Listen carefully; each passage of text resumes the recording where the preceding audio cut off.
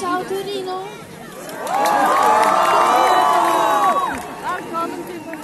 Thank you so much for being here. I am so happy to be here with you today in Torino, this beautiful town. And I am very proud to be here with you today. So thank you so much for showing up.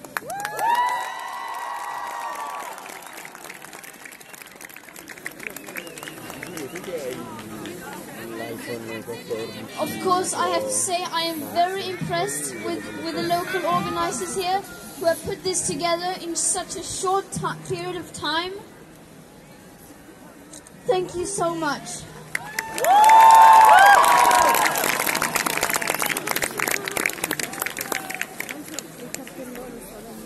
I remember a few months ago when I first saw the pictures from the strike in Torino. And when I saw those pictures of countless of people just filling up the streets, I felt so hopeful. Millions of people saw those photographs, and that gave hope to millions of people. So thank you to the city of Torino.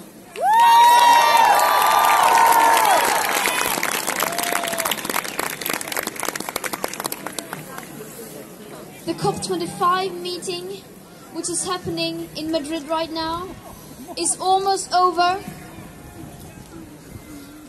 And we unfortunately probably already know the outcome.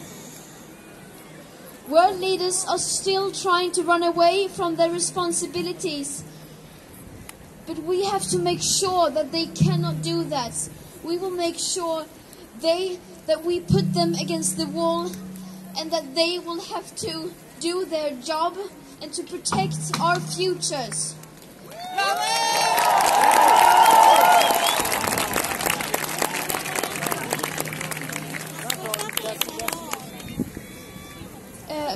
Yesterday, many climate activists were thrown out from the COP25, so therefore we strike today all around the world in solidarity, and so yeah.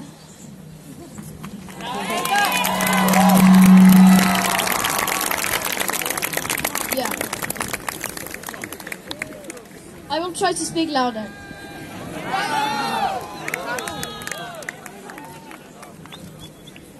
No matter how the outcome may be from the COP25, we must continue.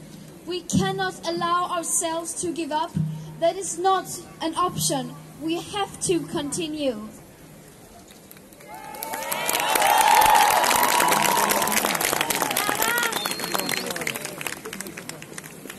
It is not fair that the older generations are handing over the responsibility to solve this crisis to us young people, who have not started this crisis. It is not fair that we have to do all this.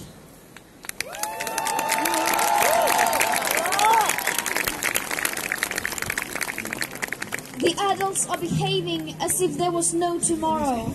But there is a tomorrow. It is the tomorrow where we young people will live, and we have to fight for that tomorrow.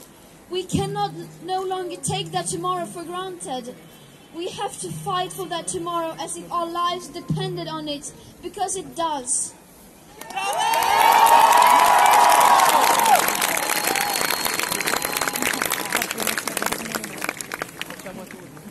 In less than 3 weeks, we will move into a new decade. And this decade, I cannot say enough how important this decade will be. This is a decade that will define our future. What we decide to do or not do in this decade, we will have to live with for the rest of our lives. And our children and our grandchildren will also have to live with it. So we have...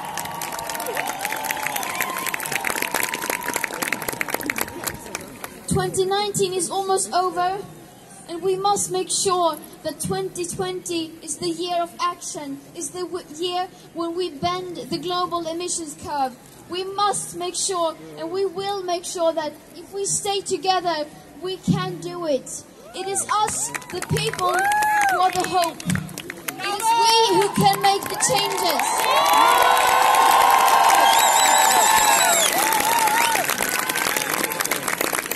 We are going to put pressure on those in power, and we are going to make sure that they will act and that they will take their responsibilities, because this is absurd.